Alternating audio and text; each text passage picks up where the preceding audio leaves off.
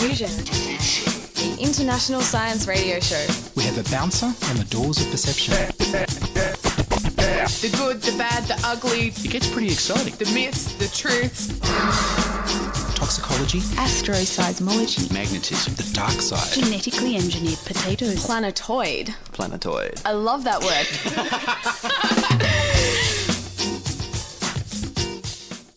Hello and welcome to Diffusion. Sit back and relax while we inject weird and wonderful science directly into your brain. I'm Ian Woolf, now completing week 10 and hopefully the last week of my flu. On this edition, Stewart McPherson explores the natural world one mountain at a time. But first up, here's the news.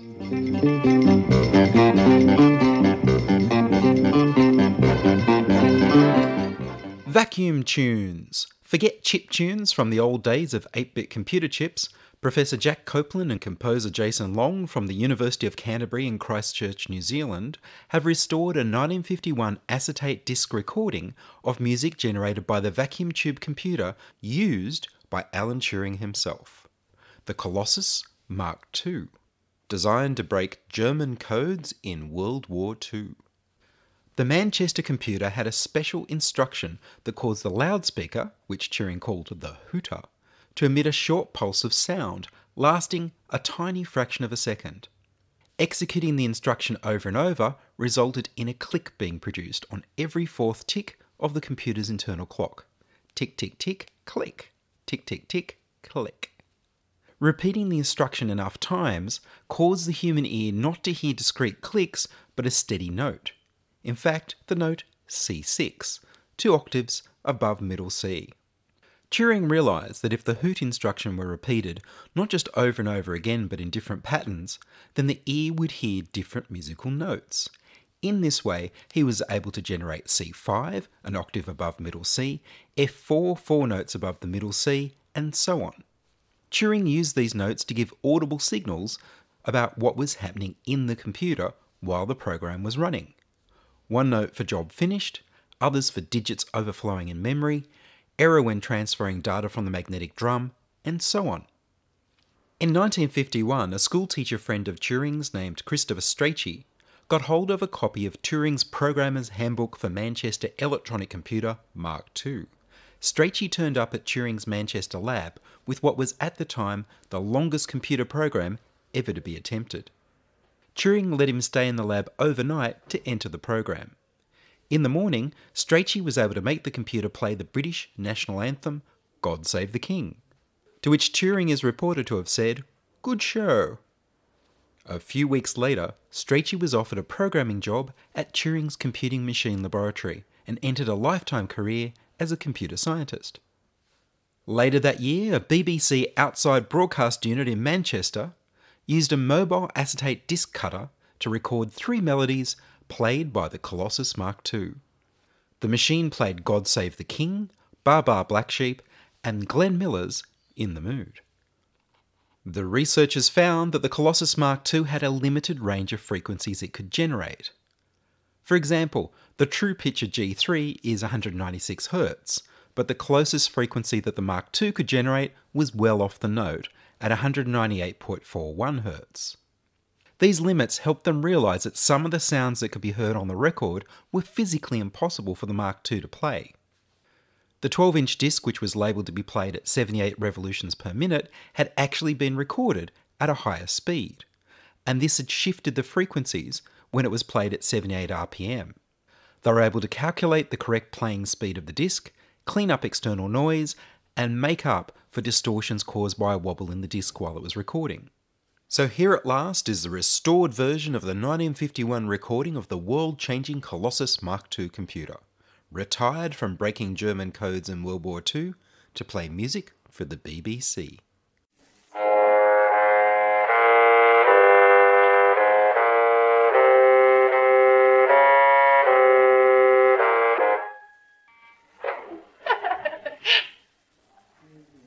Machine resented it. Alright, hang on again. Machine's not enjoying this. It's gone on strike a bit. Let me know when I should lift Jim, I think.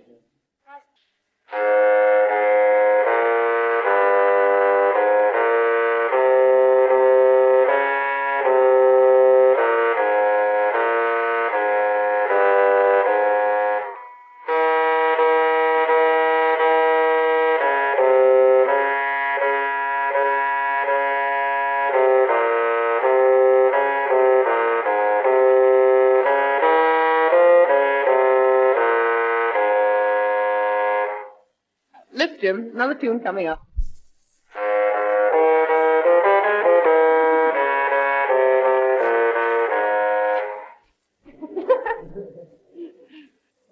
Another one coming up. Keep on cutting.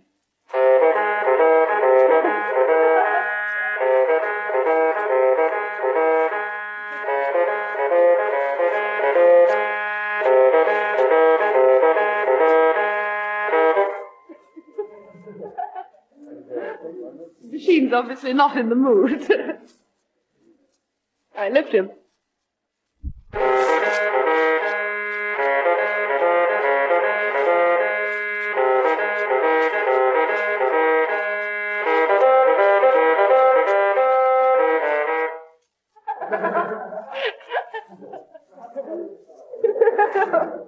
The work of Alan Turing's computing machine laboratory was kept secret after the end of World War II until the 1970s.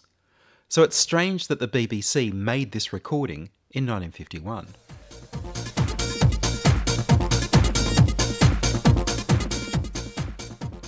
You're listening to Ian Woolf on Diffusion Science Radio.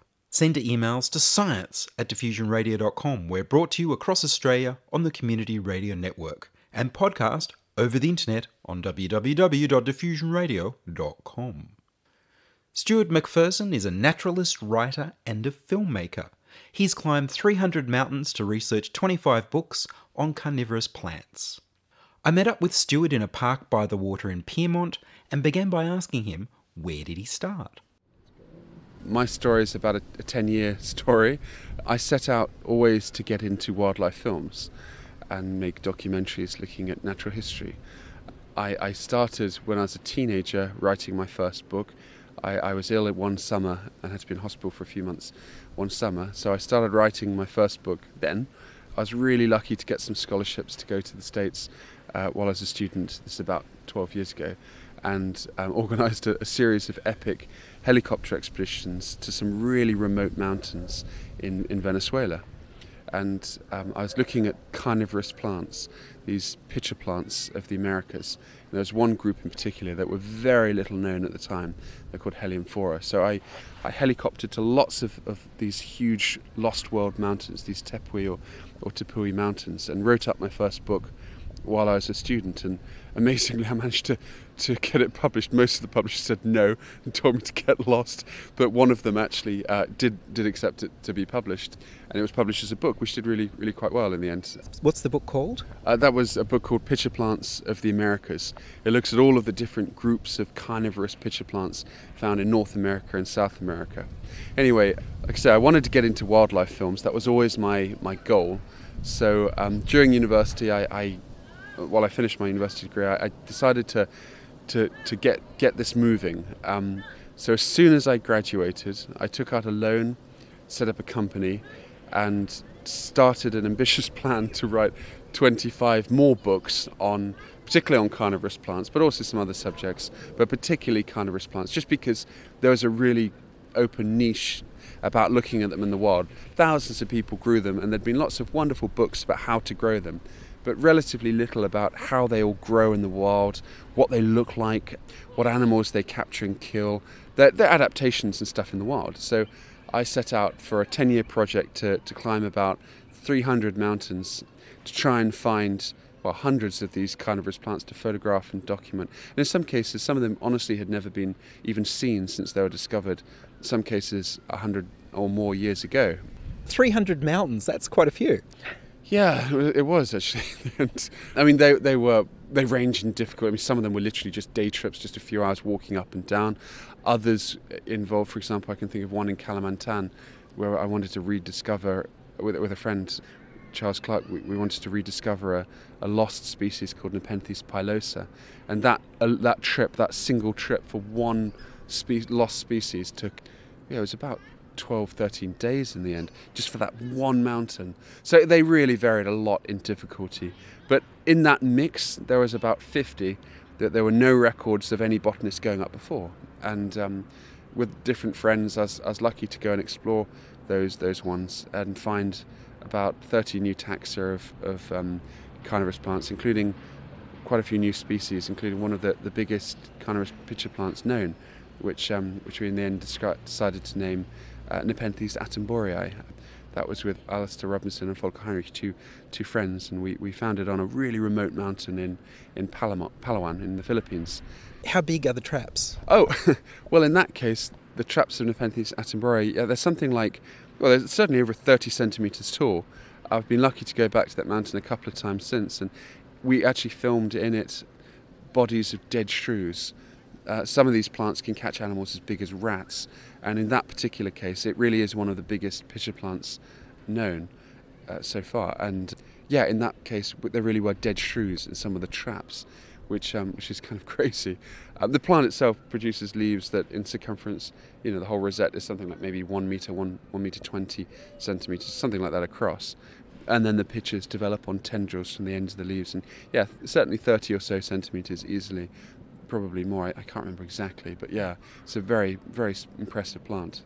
Is it in cultivation now? Yes, it is. At that time it wasn't in any protected area, and the best way we could protect it, because poaching has threatened many of these rare Nepenthes that command hundreds and even thousands of dollars in price, the best way we could conserve it is just collect some seeds and send it totally free to loads of people, particularly the big tissue culture nurseries, and they mass producing it, selling it for very little money, which quashes the demand for poaching. And that's the best thing you can do to safeguard some of these really rare Nepenthes. There are other species that didn't happen, that are basically extinct already, such as Nepenthes clipiata or Nepenthes rigidifolia. So in this case, yeah, we wanted to help get it into people's hands to totally quash any demand for poaching. And it is controversial, because some people say, well, no, you shouldn't ever collect any seeds or anything. And that, I understand that point. However, in the reality of the circumstances where, yeah, unfortunately it's an area in Palawan which has very low income per capita, the fact that these plants, certainly, had we not have distributed the seeds, today would be worth hundreds, if not thousands of dollars. You could absolutely bet your boots would be being poached in huge numbers, like many of those other Nepenthes that are already virtually extinct in the wild. So yeah, to answer your question, it is in culture. They grow really slowly. So 5-year-old seedlings are still only, maybe 10 centimetres across. So it'll probably be quite a while before they get to their full size. But yeah, lots of people around the world are growing it now, which is good. And is that the case for some of the other ones you found that are endangered? Well, yeah, I mean, actually this illustrates the point. I was very lucky to be part of naming a species called Nepenthes pitopangii, which we did the opposite of. We absolutely didn't collect any seeds of. And the type locality of that has been completely destroyed. Poachers have just simply gone in and ripped out all of them. There is one other site that was rediscovered separately more recently by some friends of mine where it does occur. So it's not extinct in the wild, but the original population that I was lucky to go and see what is now totally extinct. So yeah, and that's from Sulawesi, and that's very sad because it's a very special plant. And yeah, the demand, the temptation, and I'm certainly in no way trying to put blame on local people. It's people from all over the world, especially Europe and North America as well. So yeah, absolutely. In other cases, yeah, it's been a disaster, and they've, or even within the few years since they were discovered, have been wiped out. So they're very vulnerable. And if people want to cultivate plants without encouraging the poachers, what do you recommend? Oh, there's thousands of ways you can do it. I mean, all of these plants now can be tissue cultured, and that was the logic in distributing the seeds. All you need is one seed to germinate in vitro, in tissue culture, and you can generate infinite numbers quickly, cheaply, very, very cheaply and quickly. So yeah, I mean, lots of the big nurseries around the world for these carnivorous plants, but equally any other group of plants, orchids, any others, they mass produce these plants. They can sell them for, in some cases, pennies or certainly a few dollars, very, very, very, very cheaply. And that's, of course, if you go into a garden centre, that's how most of those plants are mass produced and created for retail. So with these carnivorous plants, yeah, there are many, many retailers around the world that produce these sustainably, and equally less technologically advanced methods. I mean, you don't need to tissue culture plants in that way. You can literally take cuttings, and many of these Nepenthes, yeah, not all of them, but many of them can be produced pretty easily through cuttings or even seeding culture. So yeah, by no means do you have to impact wild populations in order to grow them. Absolutely the opposite. You can grow them without any impact whatsoever, and they're wonderful plants to grow. So if people are looking at buying plants online, how can they make sure they're buying them from tissue culture generated ones and not from poached ones? Well, that's a good point. It's a very tricky game. If you look on eBay, you will see loads of plants that have clearly been ripped out of the wild, and it's really depressing and a conservationist's nightmare. But equally, there are lots of very, very reputable companies that sell only tissue cultured plants. For example, here in Australia, there's Captive Exotics, or Exotica Plants, and several others, many others, all through the societies that, of course, have seed banks from seed produced in culture. Internationally, yeah, there's lots of nurseries for these carnivorous plants like Wisterbur or Borneo Exotics, or Malaysiana, or many others, or California Carnivores in the States. All of those absolutely never, ever sell poached plants, and are great sources you can buy from. Yeah, so they're really wonderful plants to cultivate. And you've been documenting your expeditions on video. Yes, just as I go along. I don't really know why, but ever since I started doing these trips, I always took a video camera with me. I've got literally hundreds, probably 400, 500 hours of footage just sitting on drives. And I've edited or worked with editors to create a few very short expedition videos, like 20-minute, 30-minute ones. I think I've done about 5 or 6 of them now, just for fun really, just to show people what it's like. Because the funny thing is, you can grow these plants in culture but have absolutely no clue what it's like to actually go and find them in the wild. A, for how much effort it takes to go and find them, but equally also seeing them in the wild, even in a video, just watching a video about them in the wild, can convey really useful information about how to grow them.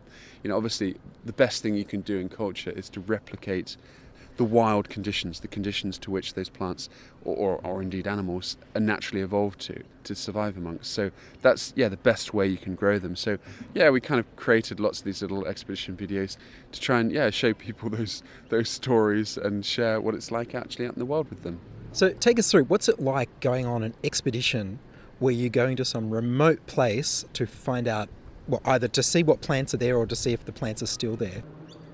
Well, it really depends. Sometimes it's incredibly easy, like to these lost world, these giant tepuis or plateaus in Venezuela.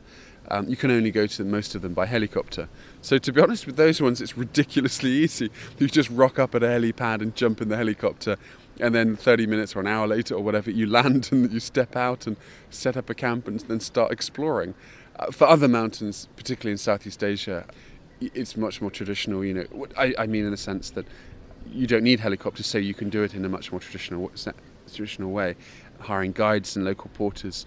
And, well, it depends completely on the mountain, but let's say it's one of the less well-explored ones, you generally would find hunters or resin collectors or rattan collectors or some kind of local expert with expertise knowledge of the area. It would be very easy to find that. And of course a team of porters, and you just set out.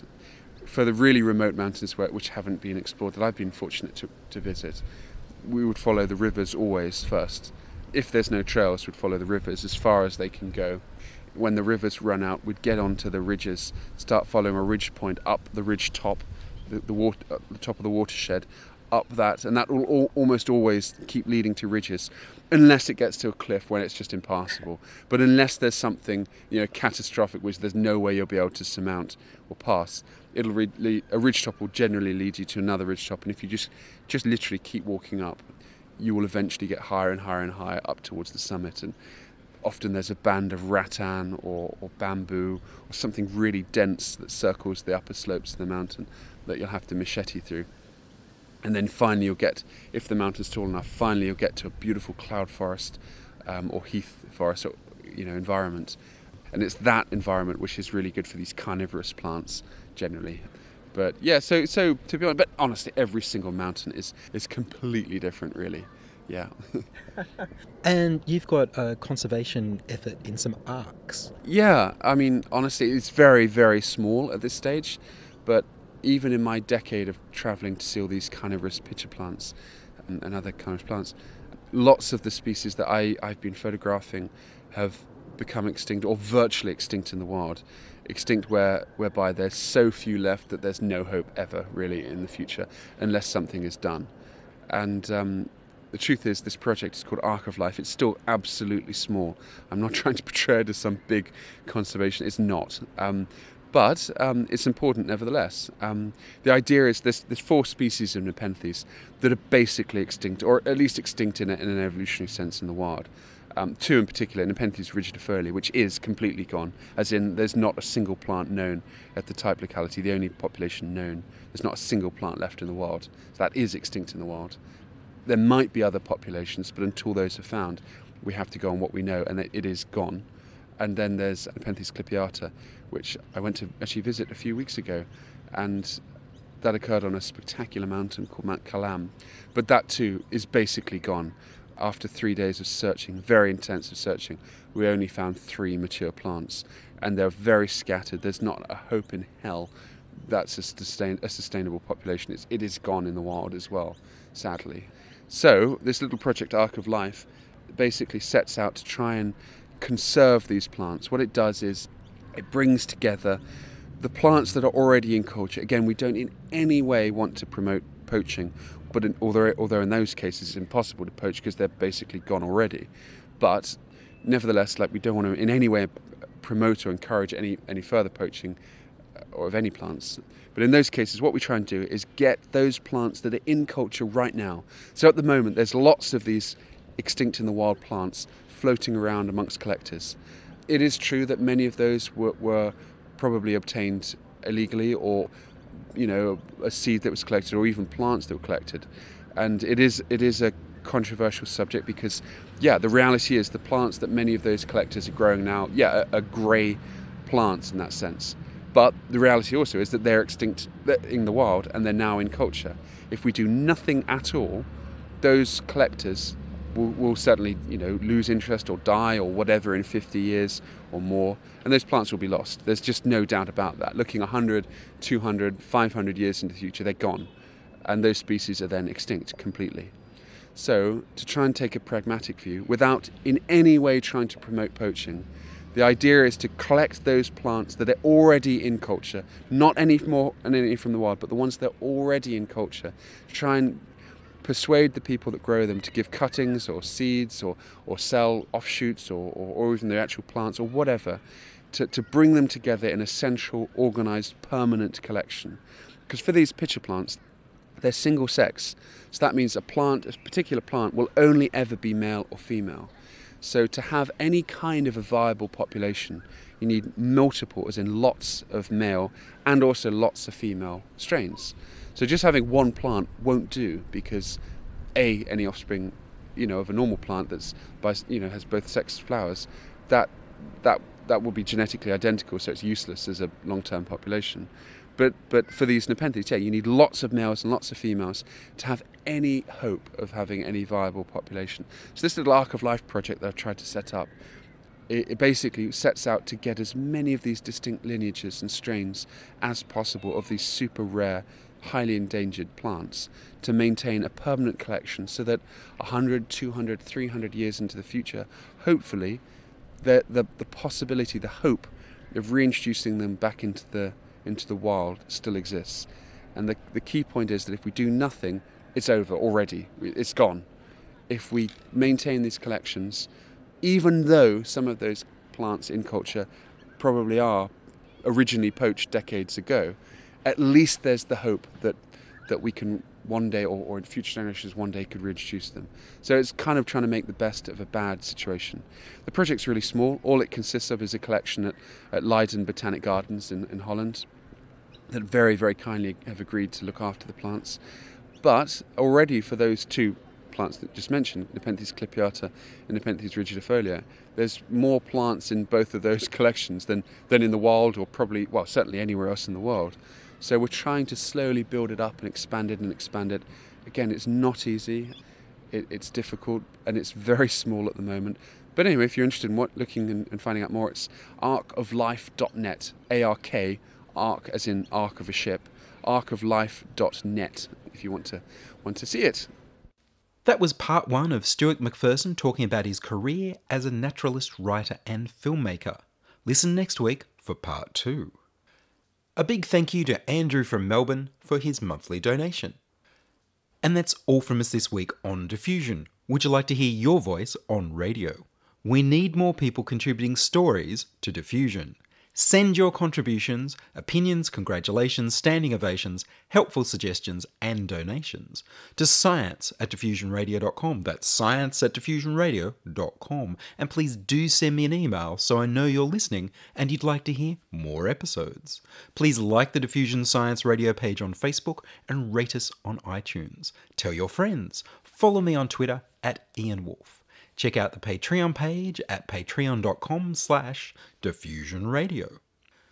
Checking production was Charles Willock. I produce Diffusion, which is broadcast around Australia on the Community Radio Network, including 8CCC in Alice Springs and Tennant Creek, 2MVR in Nambucca Valley, and 3MBR in the Mallee Border districts of Victoria and South Australia. Diffusion is syndicated globally on the National Science Foundation Science 360 internet radio station and also on astronomy.fm. Subscribe to our podcast on the Diffusion website, www.diffusionradio.com. That's www.diffusionradio.com, and check the website for links, photos and videos from this week's show. If you enjoyed the show, then you can explore more than 850 previous episodes archived on diffusionradio.com, where the shows are labelled by keywords so you can focus in on the stories you want to hear. Subscribe to the Diffusion YouTube channel at youtube.com/c/diffusionradio. I'm Ian Woolf. Join us inside your audio device of choice for more science wondering next week on Diffusion Science Radio.